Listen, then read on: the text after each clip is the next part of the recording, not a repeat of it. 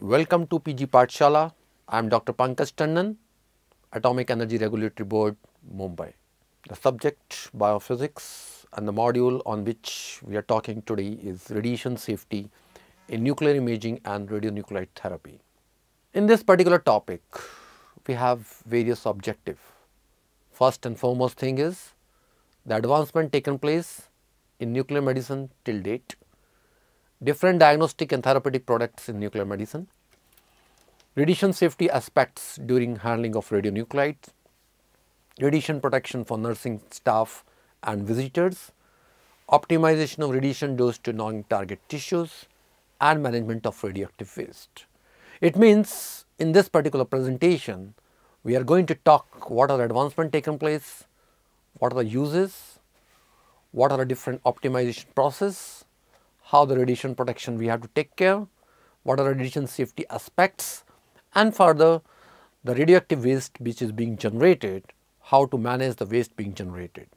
In past few decades, major advancement in the nuclear medicine practices have been based on the development of new radiopharmaceutical, especially products for radionuclide therapy. It means what?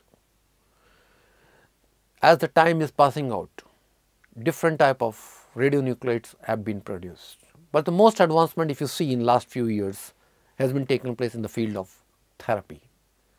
Also, large amount of doses for even diagnostic studies are in common with the increasing use of technetium radiopharmaceutical, which is the workforce or workhorse we should say for perfusion imaging of myocardium and brain and imaging lesions with peptides and proteins.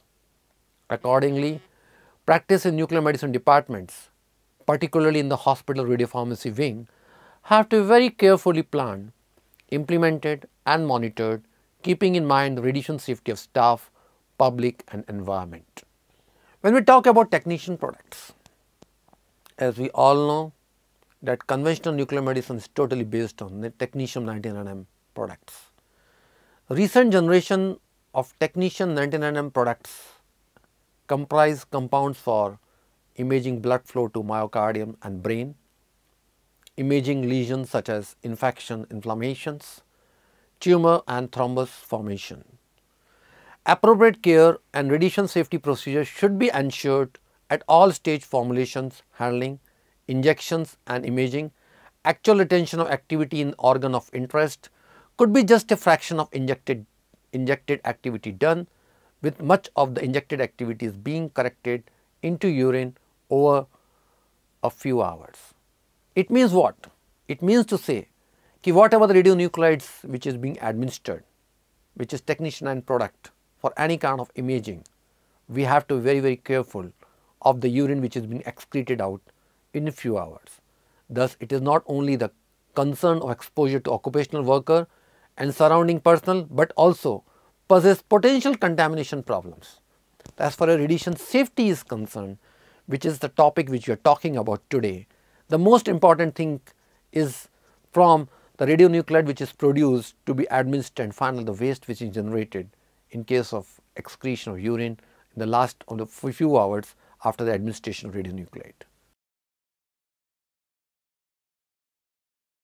We have dealt with a product which is generator based, technetium 99M.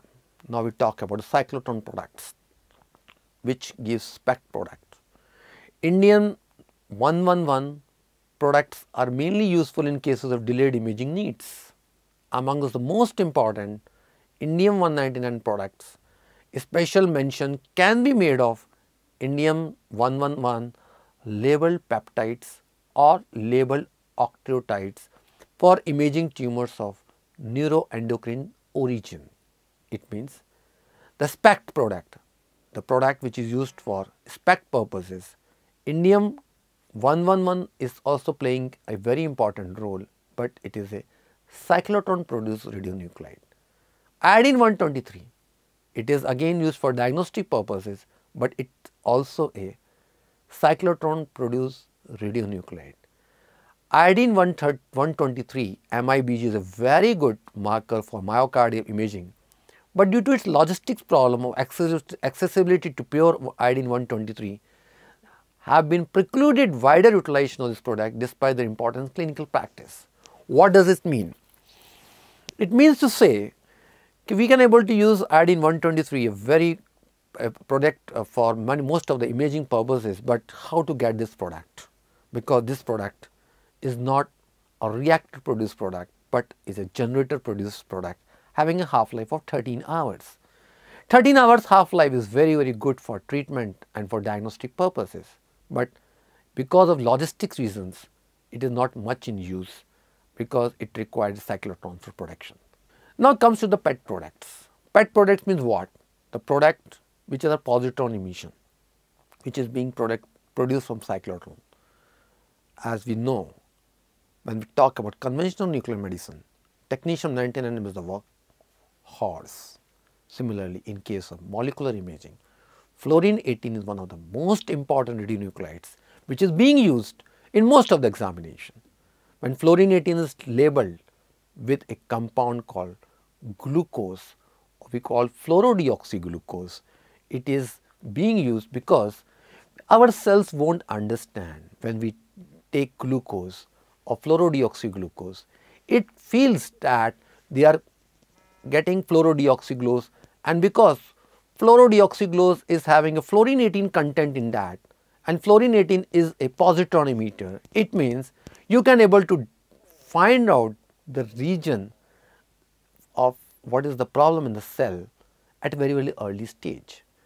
It was originally proposed for estimating regional cerebral blood flow and shown as a good activity during variety of mental functions, since glucose is a source of energy for brain. Similarly, O15 and carbon-11 labeled receptor radiopharmaceuticals are used for investigation in patients for neurological disorder. When we talk about cardiology, FDG is playing a very important on cardiology also, in order to detect the myocardial function or myocardial viability studies. Oncology nowadays, oncology without PET-CT doesn't work. It means PET-CT is very important to find the tumor metabolism or better grading or staging indicator of tumor prognosis. It means when we talk about PET products, it is being used in neurology, in cardiology and in oncology. If you see the spectrum of major therapeutic applications, till now we are talking about diagnostic applications. Now we talk about therapeutic applications. Radioiodine in thyroid disorder, including thyroid carcinoma. When we talk about thyroid disease, we always come across in our mind the isotope radioiodine. Similarly, iodine 131 MIBG in tumor derived from neural crest. Intra-arterial therapy, example radiolabeled lipidol and hepatocellular carcinoma, 120 millicurie activity is used. Intracavitary therapy, intrapleural, intraperitoneal, interpericardial, intrathecal, intracystic, radioimmunotherapy, radionuclide therapy for benign disorder like gold 198 or yttrium 90 colloids, which is being used in rheumatoid arthritis and other inflammatory joint disease, and we always use the term sanovectomy. Intravascular radionuclide therapy for prevention of restenosis of the heart muscles, labeled hormone therapy, radiopeptide therapy. It means we started with a therapy for thyroid disorder, and now today we are talking about radiopeptide therapy. The most important thing which we come across in case of radionuclide therapy is how to choose the isotope. The isotope choice should be dependent on the basis of half-life, the energy of particulate emissions, volume to be irradiated, type of alpha emitters, which is Auger, conversion electron emitters, hard beta emitters and soft beta emitter, how easily we can able to produce, and what is the logistics. If we see all these things from Indian context, apart from the well-known iodine 131 and P32, which is being used for bone metastasis, if time was there, when we talk about thyroid disorders, iodine 131 is a choice of isotope, and we talk about bone metastasis, P32. But now there are different kind of radionuclides of high relevance and practicality available like samarium 153, holmium 166, yttrium 90, lutetium 177, rhenium 186 and the combination of 186 and 188 rhenium. Now, as you know, whether you use diagnostic radionuclide for diagnostic purposes or radiopharmaceutical for therapeutic purposes. In case of therapy purposes, we all know the activity which is going to be used in much higher quantity. Diagnostic is not much. So, when we talk about therapeutic radiopharmaceutical, owing to the renal route of excretion, patient preparation and precaution for safe discharge radioactivity needs to be taken with the radiopharmaceutical. It means to say that whatever the excretion is taking place from the patient, we have to take care of that also, because finally it is going to give hazard to the environment. Now, there are different kind of radionuclide which are available. I was talking about for synovectomy purpose for the treatment of joints, like samarium 153, phosphorus 32, yttrium 90, dysprosium 166, holmium 166, and rhenium 186, 188 rhenium, and gold 198. And these radiopharmaceuticals are being used for the treatment of joints. Now, when we see this particular table, there are different kind of nuclides which are available, which are of potential use in case of therapy. It is started from P32, and finally we talk about gadolinium and their half lives and what type of particle is being emitted, what is different kind of energy. So, and what is the principal gamma available, because when we talk about therapy based radiopharmaceutical, we have to see to it whether what is the gamma component in, because there are certain radionuclide like P32. If you see in this table, the first slide, first nuclide, which is P32, it does not have any gamma, it is a pure beta emitter, and pure beta emitter is always good for the treatment purposes. But we have certain kind of radionuclide which emits gamma also, and gamma, because of Bremsstrahlung radiation, we can able to diagnose to see it whether the radionuclide is at particular position or not. Now, this particular list goes on. It starts from holmium 166, and finally we have iron. Though we have many, but still nowadays we are working on lutetium and rhenium based isotope, though we started with P32 and iodine 131. In between we have used holmium, we have used many of the products based samarium 153, but now the choice of radionuclide which is most important being used is for lutetium, and now we are going for rhenium therapy.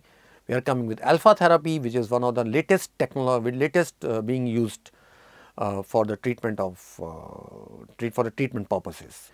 Now, when we talk about radiation safety, the important thing which come across is the routine, the hospital routine, how to order this radionuclides. Radiation safety does not mean that when we started handling the radionuclides while dispensing, while injecting, but radiation safety plays a very important role starting from the ordering of this particular isotope, and then finally how to receive this. And once you receive it, you have to make sure that the package is expect and no unauthorized person will open it upon arrival. It is not an ordinary package, it is the package which is having some kind of labels which tells that it is radioactive. And before unpacking, check the package. In case of damage, contact your RSO and finally inform the regulatory body. So, this is the way I would like to state that radiation safety is not when we talk about while handling the radionuclide, but it talks about while ordering the radionuclide, still unpacking it. Now, we come to the storage, how to store the iodine 131. We have received, though we have received the radionuclide at our end, but again how to store this. And iodine 131 plays a very important role, because iodine 131 is a high energy gamma, 364 kV it comes. When we talk about technetium, it gives 140 kV. The radionuclide should be stored in a controlled area according to national regulation and local rules. We have a national regulatory authority at Atomic Energy Regulatory Board, and we have to follow all the rules in such a way that not only from ordering to received, and finally when it comes to your department, how to store this iodine 131. It should always be stored in a lead container. You cannot just keep it outside, because it is a gamma emitter. To reach an acceptable external dose rate, an adequate thickness of lead is generally required. A lead container which is meant for iodine 131 may not be used for other isotopes. So, we have to see to it the radionuclide which we are using, or radionuclide which we are going to store for temporary purposes, then what basically the choice of thickness of the lead should be there. Otherwise, There is no point. If you are going to store iodine 131 in a glass bottle, it is not going to help you much, because the gamma rays which is being emitted from this iodine 1 is going to come out. That this particular slide talks about you have to have a proper shielding material for storing all these radionuclides. Now, isotope has been stored, now you have to dispense. Dispenses means you are going to make the doses. You need a protective clothing for that. You have to have a lead shields like bench top shield, vial shield, because you are basically dispensing it from a larger dose to a smaller dose. Keep the vial in the fume hood and on a tray with lips lined with plastic bag absorbent pads. What does it mean? It means to say you cannot store the bottle at any places. It should be stored in a proper tray which is having a plastic, which is having absorbent sheets. So, even if something goes wrong, the absorbent sheet which is available is going to absorb the spills which has taken place because of the tilt of the vial. Now, you have to handle the vial with forceps or similar long handled instruments. Cover the vial with lead after use. The cap of the lead bottle has to be kept back. Check the activity before administering to the patient. Fill in the necessary records. Every point from protective clothing to dispensing to checking the activity and finalizing a record, radiation safety plays a very important role. Now, when we have to do the internal transport, what do you mean by internal transport? Internal transport means that you have dispensed the activity in one room, but you are going to take that activity for administration to the patient in the scanning room. You cannot just hold it in a hand and take it. Usually people does like that. You have to internal transport mechanism, so that if the administration of radiopharmacy to the patient takes place far from the dispensing room, you have to have a transport container with absorbent pack. Make sure that a warning sign in on the container together with patient having name, activity and date, so that to avoid misadministration. Try to follow the most direct route, avoiding more heavily occupied area. Usually, regulatory authority always sees to it when the layouts are approved that you should not carry out the work in 3 or 4 different rooms. The activity administration room and the hot lab should be near to each other, so that the activity should not move from one end to other end.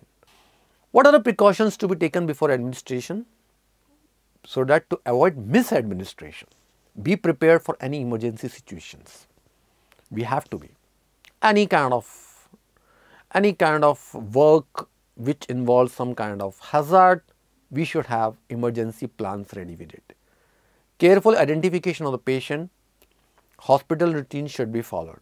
Why the patient should be identified? Because it should not so happen the dose which is prepared for one patient, we are going to administer to the other patient.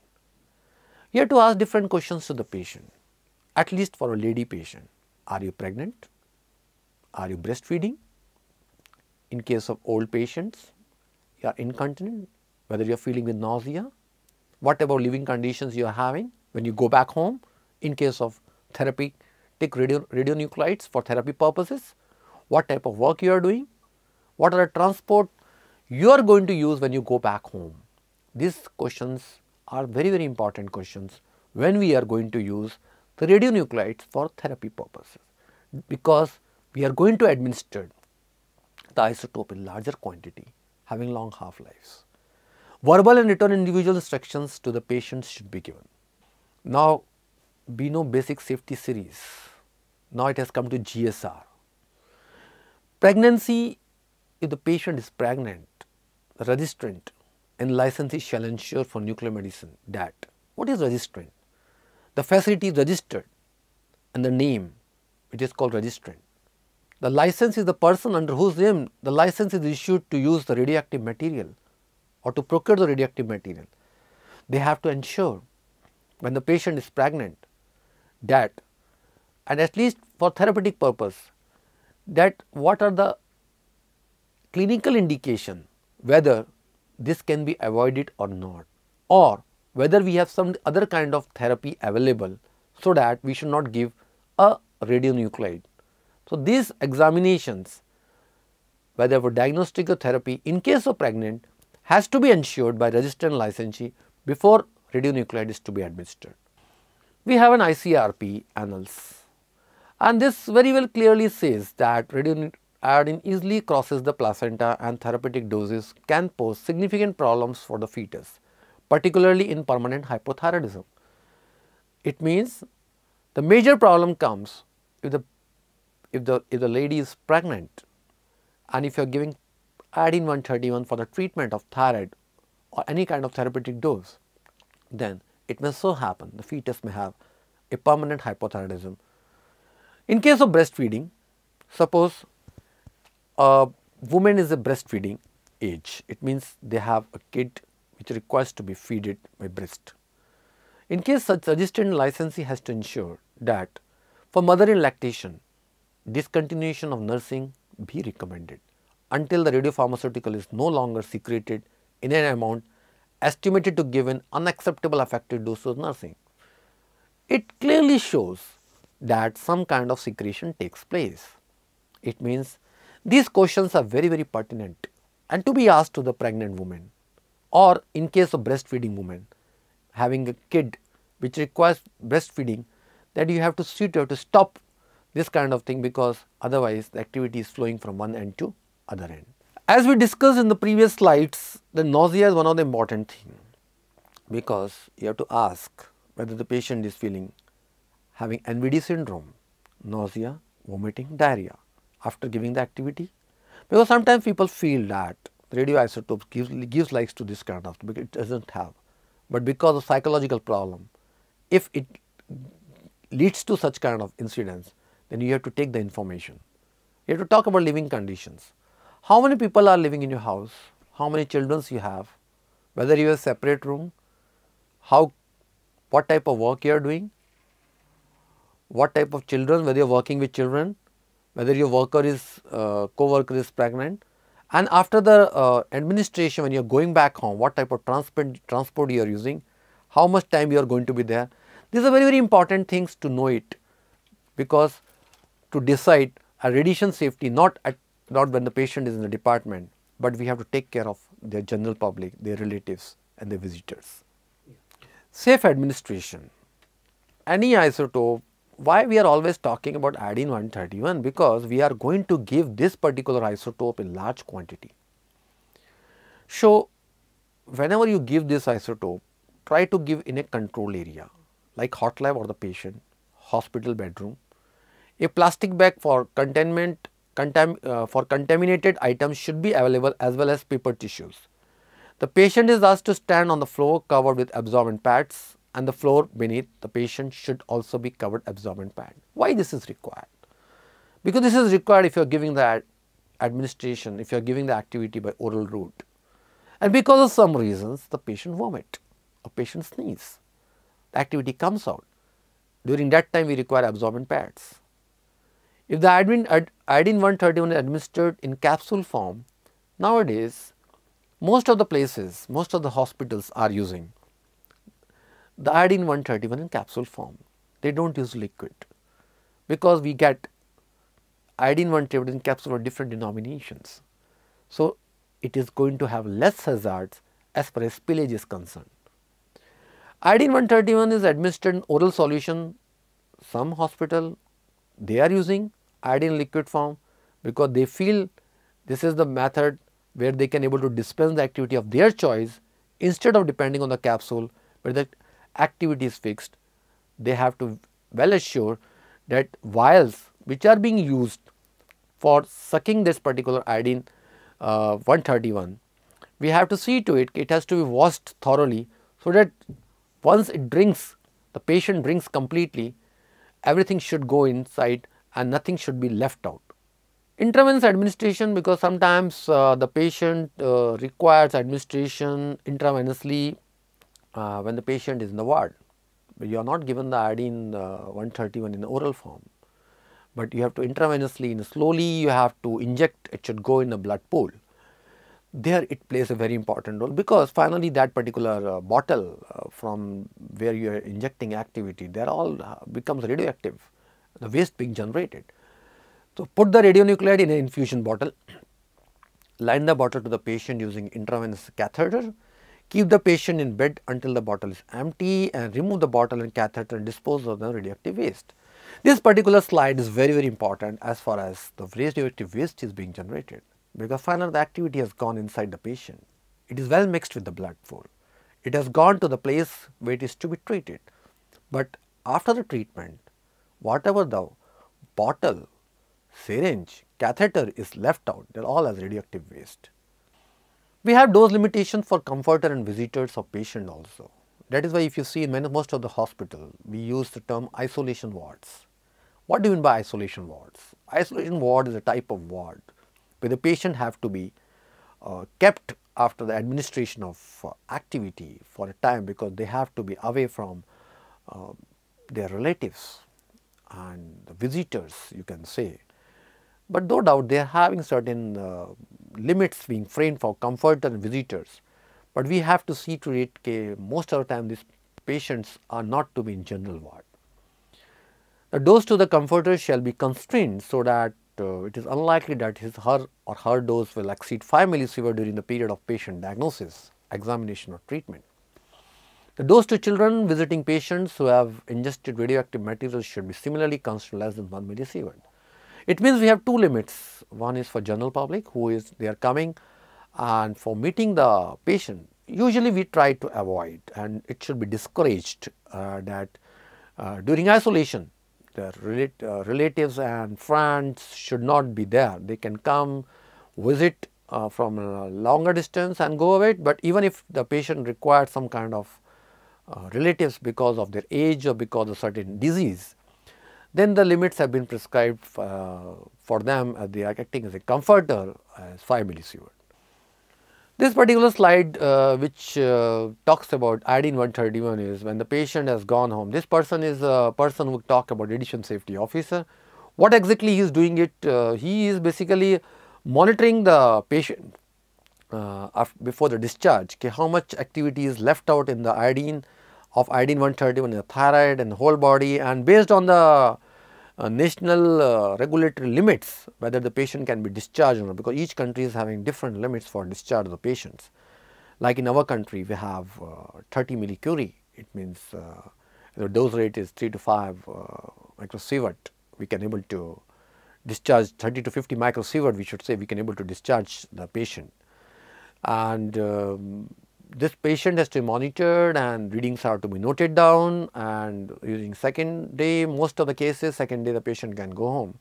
The radiation safety officer feels that the patient cannot be discharged and he has to be kept in the ward, but if the regulatory limits are been fulfilled, in such case the patient can be discharged.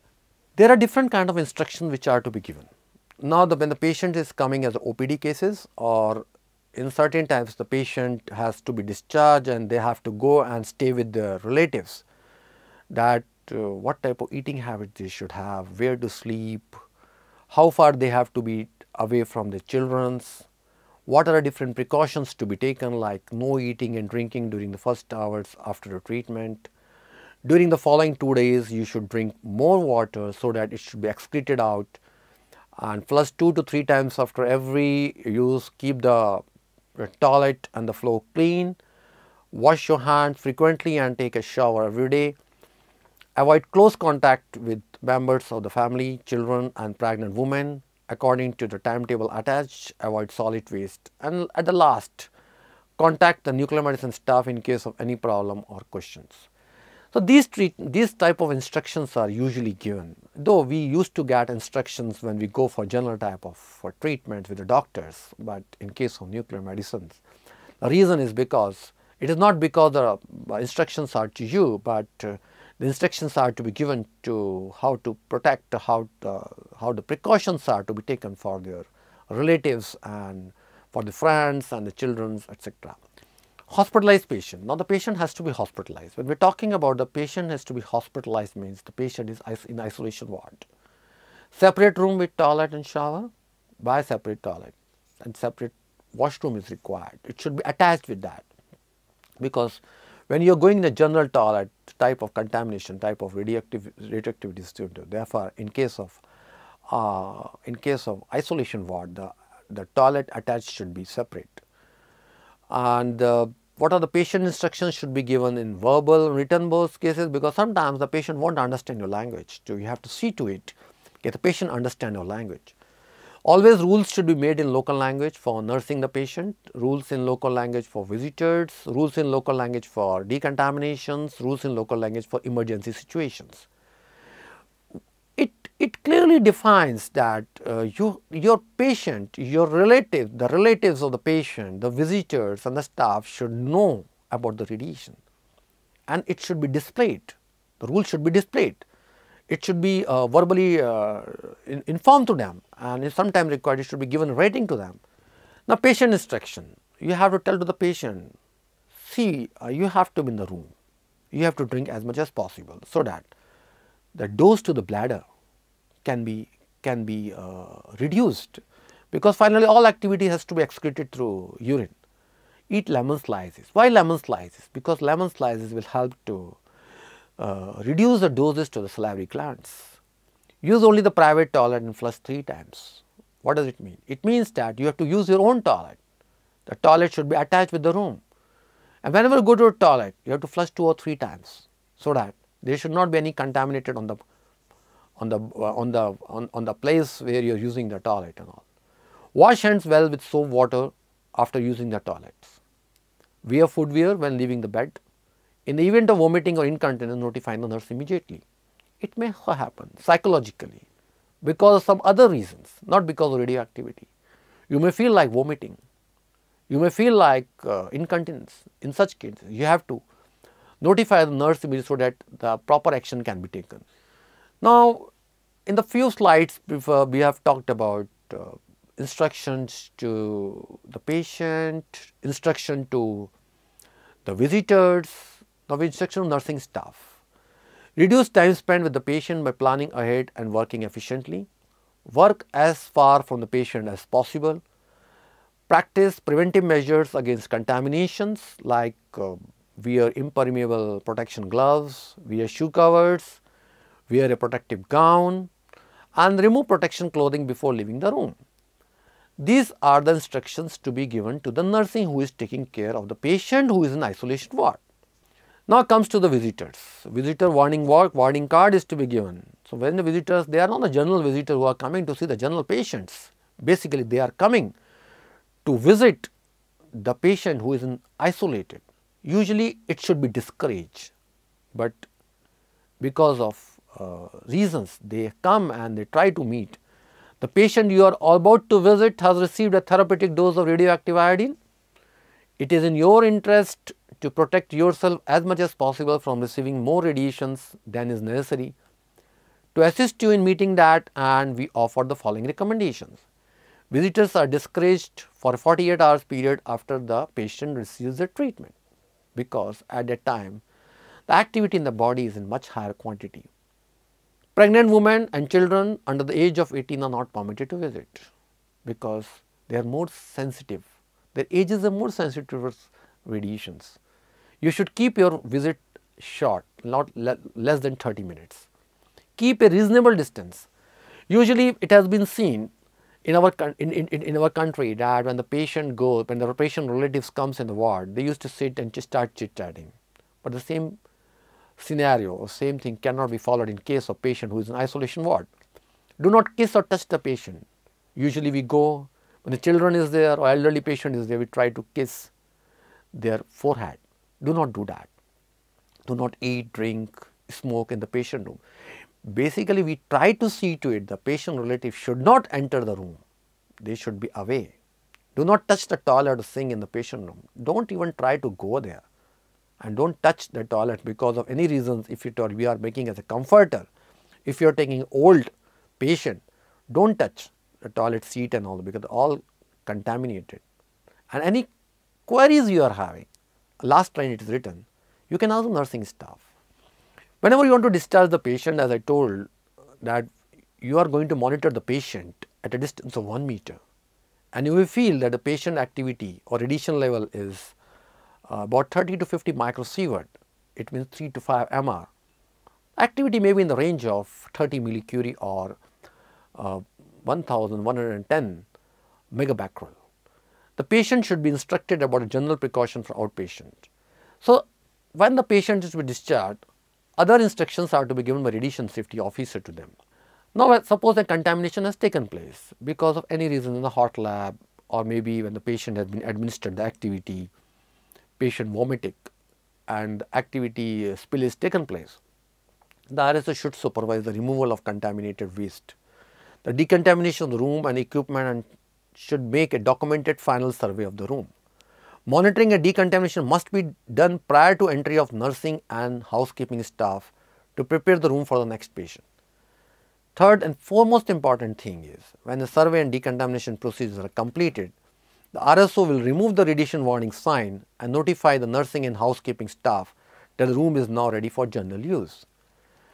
It means it is a duty of radiation safety officer to supervise, and finally when everything is right, to make a sign over there that patient can be used for, that room can be used for other patient. Now, when all these things are happening, when you are treating the patient, when the patient goes home, in case of diagnostic or therapy, there is some kind of waste is being generated. This is not a normal waste, these are radioactive waste. It shall be collected, segregated and disposed according to national regulations and local rules. If it is biomedical waste, definitely local rules have to be followed. If it is radioactive waste, then rules from our regulatory authority has to be followed. Try to avoid solid waste. Do not use paper plates or disposable cups of flatware. We generally people use it because they feel that okay, this is a waste. Paper cups and disposable cups are used. But what exactly? This is going to create a solid waste. So try to use, don't use such kind of plates. It's better to use other steel plates and all those things which can be washed, and so the waste can be minimized. Use regular dishes, glasses and utensils. Wash them in the sink or dishwasher.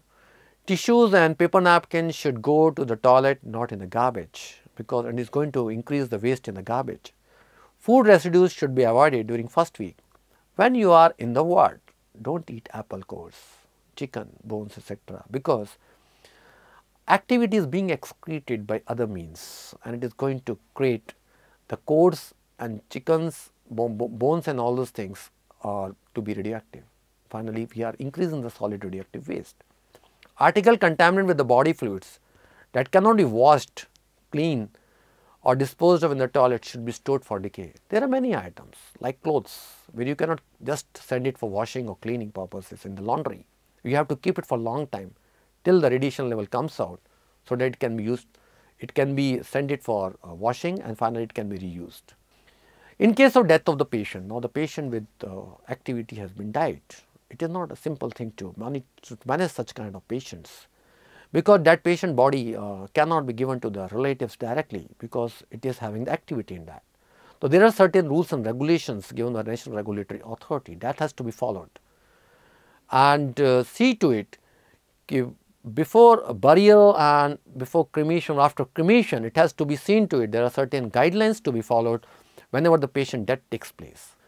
During death of the patient, precaution that should be given are depending on the residual activity and the expert advice given by radiation safety officers, and may involve following. Preparation for burial or cremation should be controlled by a competent person. It means radiation safety officer should supervise such kind of operations. Relatives should be prevented from coming into close contact with the body, and people should not be allowed to linger in the presence of the coffin. All personnel involved in handling the corpse should be instructed by the radiation safety officer and monitored if appropriate. All objects, clothes, documents, etc. that might have been in contact with the deceased must be treated for contamination. It may be expedient to wrap the cadaver waterproof material immediately after that to prevent spread of contaminated fluids, if any, which is coming out. Embalming of cadavers should, if possible, be avoided, because we don't want to keep the body for longer time, because if you are going to the embalming of the dead body, basically you are going to get the dose. Autopsy of high radioactive cadavers should be restricted or to the absolute minimum, and don't try to do that because it won't help, because activity is in throughout the body, it is in the blood pool.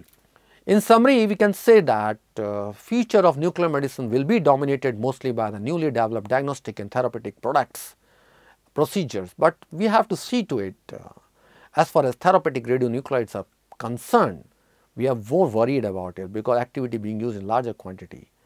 Consequently, there is a need for greater awareness of radiation safety, during practice and monitoring in nuclear medicine department. In the interest of bringing benefits to needy patients, all the safety related measures would warrant utmost attention for implementation and sustenance. You have to be very, very careful as far as radiation safety is concerned, because it may lead to some kind of hazard if not been properly taken care of. Thank you very much.